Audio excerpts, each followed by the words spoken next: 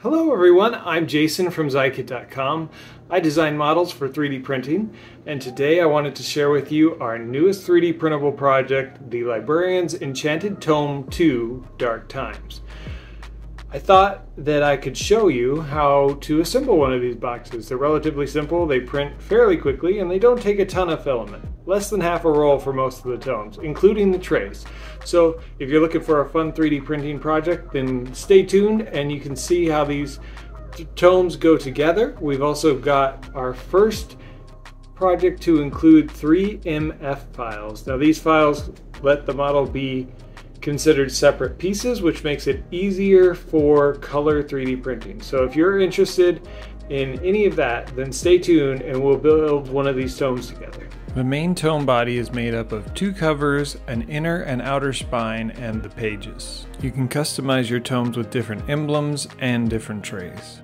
You will also need some super glue and some 6mm by 1.5mm disc magnets. I'll put a link down in the description to the ones I like to use. The first thing I like to do when assembling a tome is to install all the magnets in the various pieces. I use a hard object like a flathead screwdriver to help seat some of the magnets. It helps to keep the corresponding piece nearby to make sure you align the magnetic poles properly.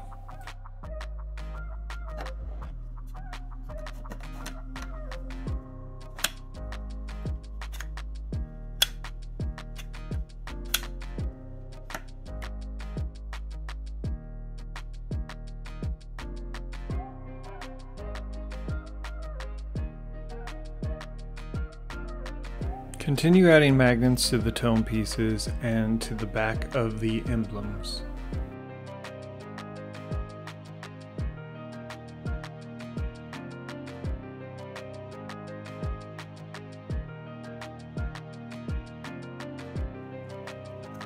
Once all the magnets are installed, you can click the covers onto the inner spine, slide the magnetic outer spine on top, and glue the inner pages to the back cover of the tome.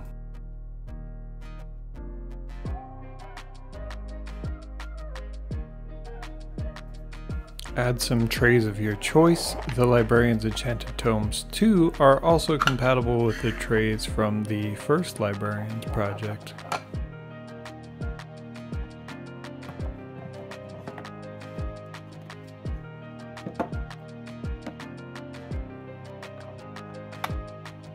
Enjoy that satisfying snap as you click your favorite emblems into place.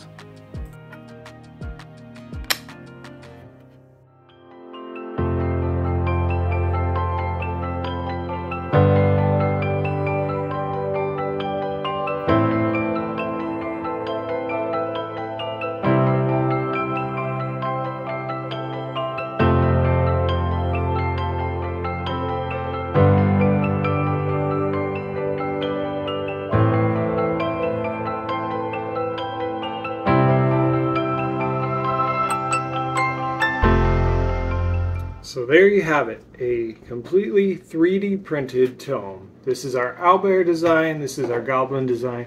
We've got several more on the project page right now. I'll put a link in the description if you're interested in picking up the files so you can make these for yourself. If you like this kind of content, please give this video a like, leave a comment down below, tell me what kind of stuff you like to 3D print, and I'll catch you next time.